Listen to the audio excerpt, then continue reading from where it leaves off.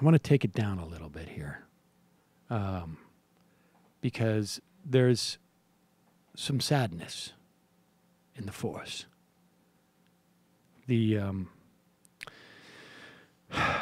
As you know, Donald Trump is not just a threat to, well, humanity, but he has been causing such incredible dissension amongst right-wing talkers. It is,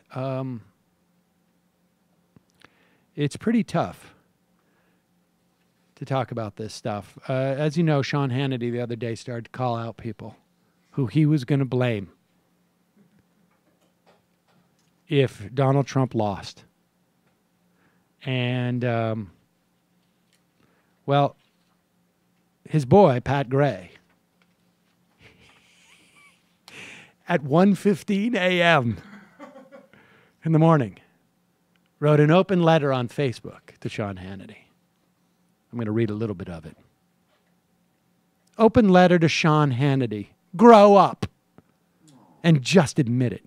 You've been in the bag for Donald J. Trump since day one, all caps. And everyone, all caps, knows it. You've bent over backwards, all caps, for the man every step of the way. And everyone, all caps, knows it.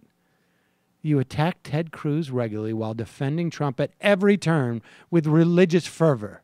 And everyone knows it. Yeah. I love the fact that he's saying with religious fervor. Isn't Pat the full-on huge Mormon guru that has been I don't know.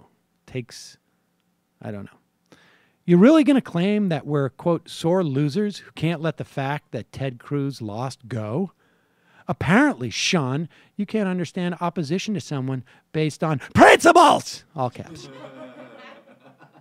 You've excused everything Trump has said and done in the past and the present.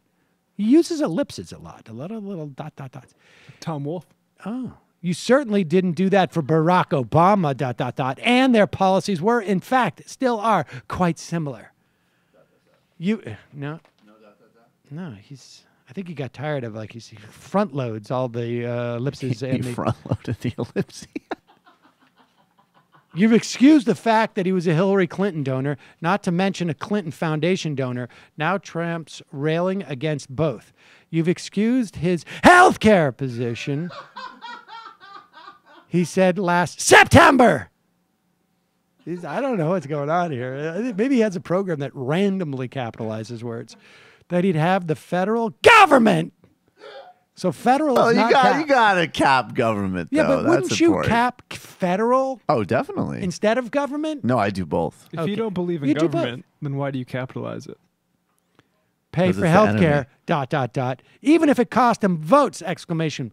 That system is single payer health care. If I'm not mistaken, dot, dot, dot. Which is worse than Obamacare. I thought you were against Obamacare, Sean. Weird.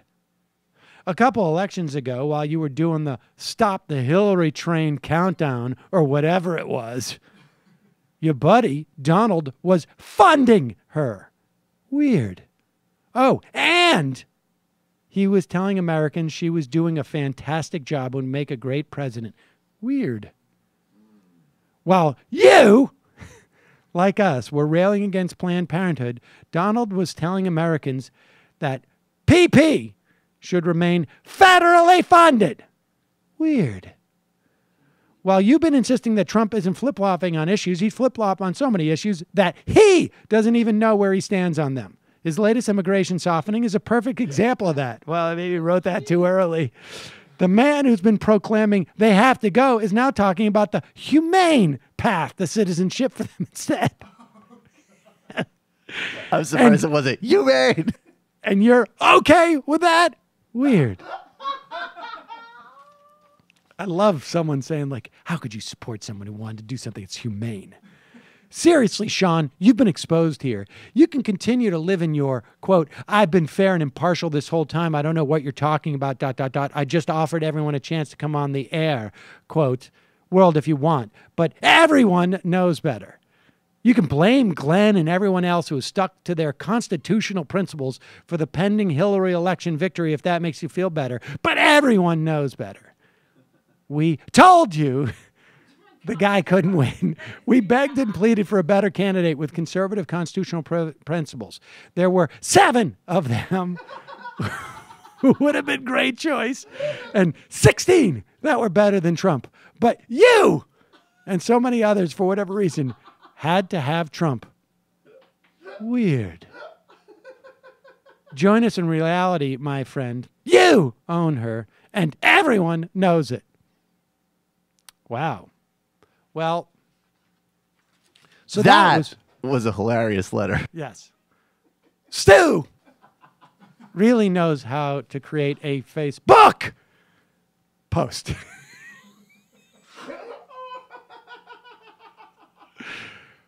Now, so Stu, Trump's sidekick, excoriates, to use a Hannity word. He always used excoriates. Yeah, he definitely He learned that word like 3 or 4 years ago, and somewhere between that and I think throw under the bus. Like the first 4 years of the Obama administration, throw under the bus was his favorite saying, and then excoriate. So after Hannity excoriated them, and then Stu excoriated Hannity, Glenn, who's far more centered, makes an appeal for peace. Here it is. And some of you people are acting like sore loser, crybaby, bad sports, pick your toys up. I should and stop. go I should home. say, this is first, we're going to hear Hannity, and this is Glenn Beck on his radio show playing the Hannity thing, and then trying to be the bigger guy. And some of you people are acting like sore loser, crybaby, bad sports, pick your toys up and go home type of people. Now, my promise to my audience in March of 2015 was I'm going to give as much airtime to all the candidates on radio and TV and let the people decide. And they decided in record numbers, Donald Please Trump. stop it. And then I said in March of 2016 that I'm going to support the nominee, and some of you are going to be emotional, and I knew that this was going to happen. Well, let me just say to all of you, and that includes the commentator class, that includes the Jonah Goldberg class, that includes, radio talk show host Glenn Beck is like it's a holy war for him at this point. I mean, he's off the rails, attacking me every day, blaming me for Trump. Okay, stop. Well, no, I was... Stop. Let me please. Pause it for 1 second. I have to just say about the Jonah Goldberg class, that's the one where all the kids eat the Play-Doh.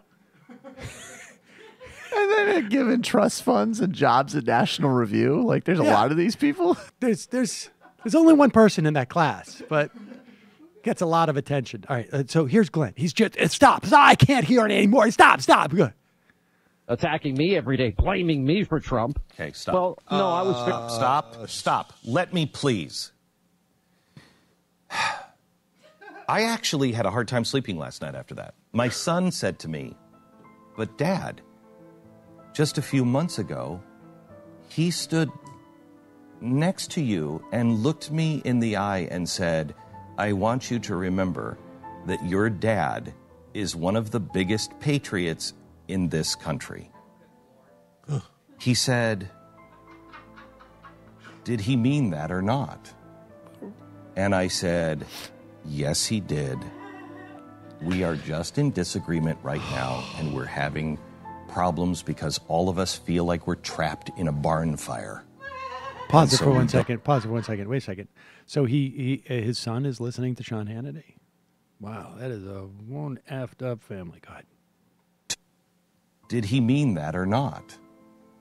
And I said, yes, he did.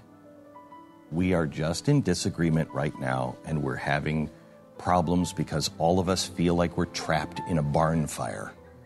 And so we don't know what to do.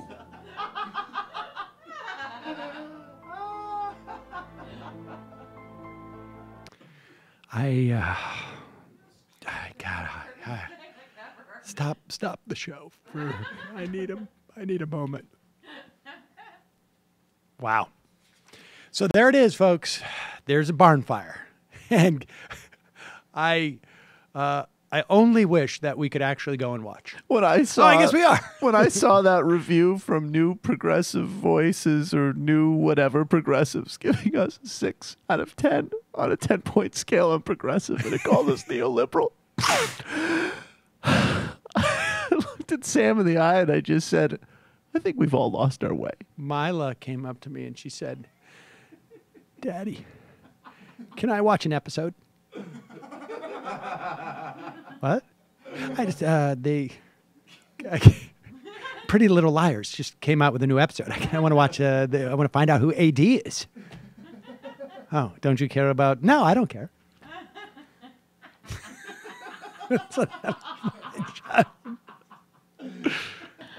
I feel like we're trapped in a barn fire. I feel like that's the most clear-headed thing I've heard Glenn Beck say. I don't think he's talking about us. We're not. No, I know, but we're all we're all trapped in a barn fire. I think America's a bit of a barn fire. Yeah, everything's a barn fire. Yeah, yeah.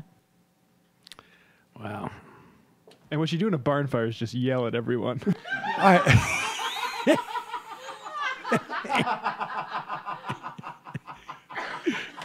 Why did you put so much hay in here? All right. Hello, you. I'm Sam Seder. Looking for smart progressive talk that is occasionally amusing? Well, subscribe to our YouTube feed. Subscribe to our podcast. Like us on Facebook. And just generally enjoy us.